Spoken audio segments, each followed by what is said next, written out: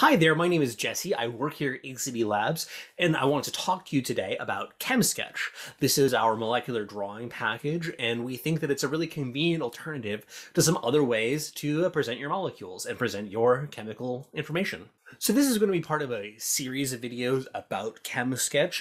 It's actually a really easy program to use, but there's a lot of features and functions that people don't necessarily realize that are in there. So it's aimed at anybody who's either advanced, has used other drawing packages before, used ChemSketch for a while and want to get more out of the program, or if you're just starting out and you want to learn how to use the program properly, this is another great resource for you as well. For the first video of this series, I'm going to be focusing on some foundational concepts and foundational functions that you should know about when you're getting started in the program, and particularly around helping your molecules look really crisp and good as you intend. This is in some ways going to be focusing more on the chem sketch side rather than the chem side of this. Not a whole lot of chemistry going to be in this particular one, but we'll get to that in later bits of the series. So the four topics that I want to talk about today. The first is navigating the program and using pages. Second is going to be using the different structure drawing modes that are available, and as well as the selection modes and using the clean structure function. The third is going to be using the properties menu to adjust how your molecules look. And then the fourth is going to be exporting and saving, which is particularly useful when you're trying to share your science with other people. Now, you can, of course, stick around for the whole thing and hang out with me, or you can jump ahead to any of the particular points that you're most interested in. There should be some timestamps right over here, as well as some chapter markers below me within the timeline. So jump ahead to any of those that you would find more or less useful, and I won't be offended. But before we get into things, one last note: be sure to like, subscribe, and share. It really lets me know that you guys are interested in this kind of content, and especially though, leave those comments so that I know what other topics you want me to cover in the future, because I'm hoping to be able to do more of these. But that's everything. Let's get sketching. So this is, of course, a brand new ChemSketch file with nothing done in it yet. So just wanted to show you a little bit about how the zoom works first, and then also the options around pages. So for this, there are three different modes of automatic zoom. The first one is full page, which sizes it so that you get the full length of the page here. The next is page width, which of course adjusts it so that the page width is across the entire page. I think this is pretty favored by a lot of people when they're setting up their pages and trying to do things. The last one, though, is a handy little one. I'll show you how it works. So this is the fit all function, so that it zooms in to fit all of the different structures that are on your page right now. So if we did the width version right now, you'd only see the one, but we can go here and we can see both of them, and they're fit together quite nicely, and even cut off some of the top if we don't want to focus on that. You can also, of course, change the number on the zoom if you want to be very picky about it and have it something very specific, or you have these options as well. Next, I want to show you just very quickly how to do the page functions. So we can have a new page to our document. Right now, there's only one page to our ChemSketch document. But we add a second one here, and like, oh, look, we already have it blank. So this is still part of the same file, which is handy for a few different things. That we have this, and then we can switch back and forth down here, going between our different pages. This is particularly useful if you're trying to do a bunch of different structures that are part of a larger product that need to be used multiple times, and you want to be able to go back and move them forward and not have to totally recreate them, and just want to work in one common piece, or you want to have them in different files. So one example that's kind of nice is like we're going to put some stuff here and go back to this file, and we say that this page rather, and we want to remove everything from this page. We can go to edit, select all, delete everything. This page is gone. This page is empty, but the second page still has things on it. So if you want to kind of keep them separate and treat a few different things that you don't want them all on the same page so that you don't quite have that level of freedom, it breaks them up and keeps things nice and spaced. So that's a nice advantage of the program. And then you can also delete pages if you'd like that. So now we're back down to one page. So now that we have that out of the way, let's spend a moment talking about the different structure drawing modes that are available to you. There are three main modes that you should know about. It is the normal, the continuous, and then the chain mode, which all have different advantages and disadvantages. Then we're also going to talk about selection tools and then the clean structure function, which is a favorite of mine. Let's get into it. So with structure drawing, there are three modes. There's draw normal, continuous, and chain that are the most important to know about. Draw normal, when you do a left click, you just drop an atom onto the page. It'll also populate it with hydrogens, assuming that there are hydrogens left that are in it. So obviously with carbon, you're not going to have random carbon atoms hanging around. They're usually going to be in a network here. You can of course then drag them and to connect them into one another as well, as we're all familiar with. If you want to do that kind of thing a little bit faster though, the draw continuous function is good for that. So I did one left click here and then just jumps to the next one, jumps to the next one, jumps to the next one. So it doesn't require quite as many clicks. So that's a nice advantage. You can stop the chain from going by right clicking. The right clicking also actually switches between the draw normal and draw continuous functions right here. So that's something that you have access to both of those really, really quickly. If you want to get used to switching back and forth of them, it'll speed up your structure drawing a little bit better. But the way to really draw quickly is drawing chains. So this is the function right here. Hey, look, it's a C24. So yeah, you just click this button for the draw chains, you drag it across, you can count it out. It tells you how many carbons that you're talking about here. You can do this with other molecules too. If you somehow were able to create an O14 molecule, I mean, I'm sure there's a Nobel Prize in your future for that, but yeah, it's optional to have that if that's something that you want to be able to do. So let's talk quickly about the selection modes. Right now I have the default selection mode on of the lasso's off. I'm going to turn it on here. This one is the box mode, and then this one is a circular mode or a more creative mode. So this is good if you're trying to do some very particular highlight of parts of a molecule and are very picky about what you want to be able to grab.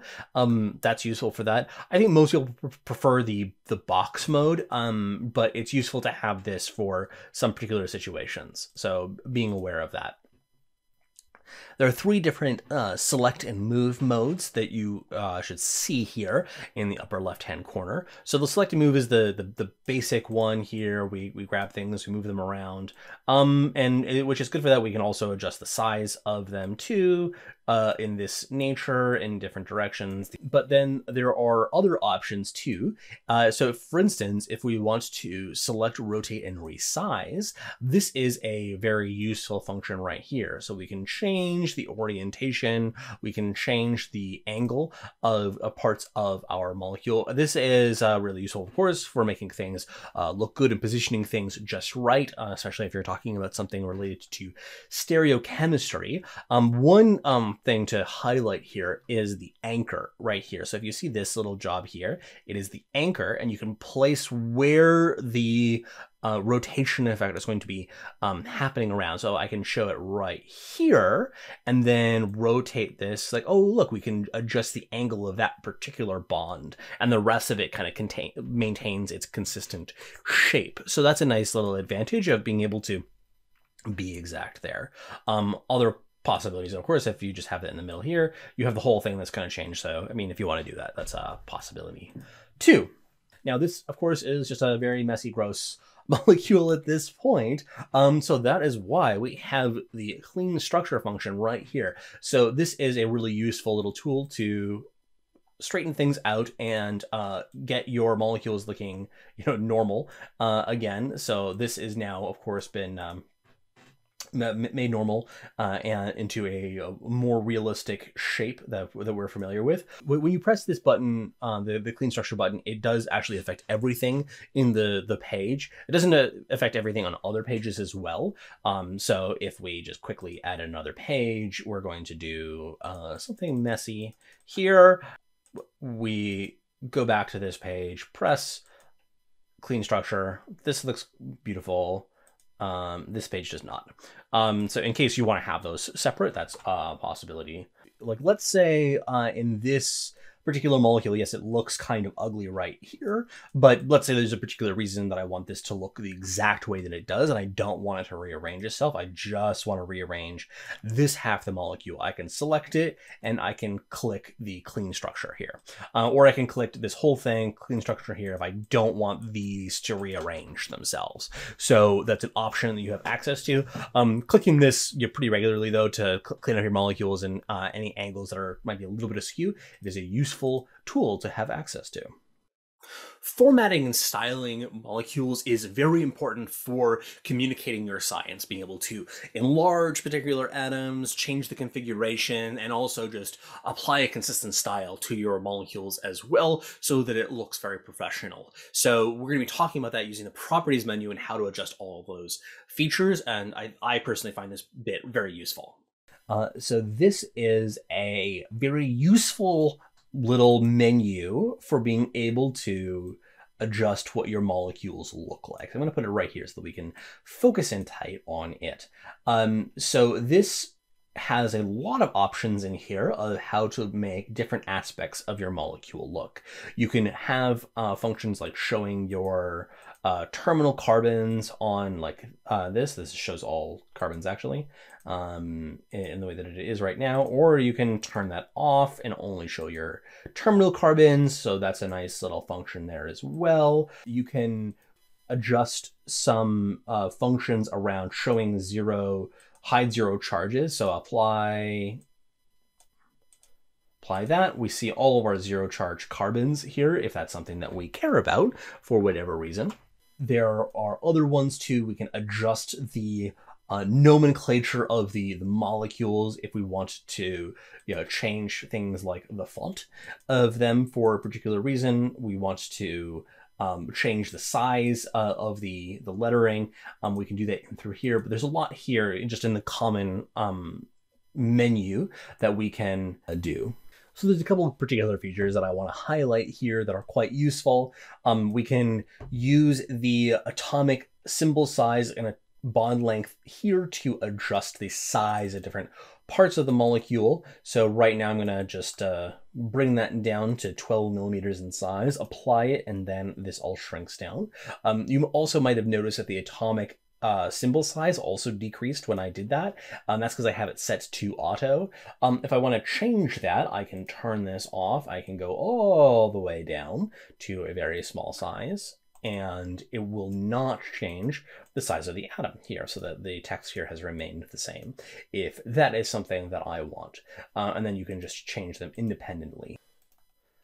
Now we can talk about one of my favorite parts, which is color.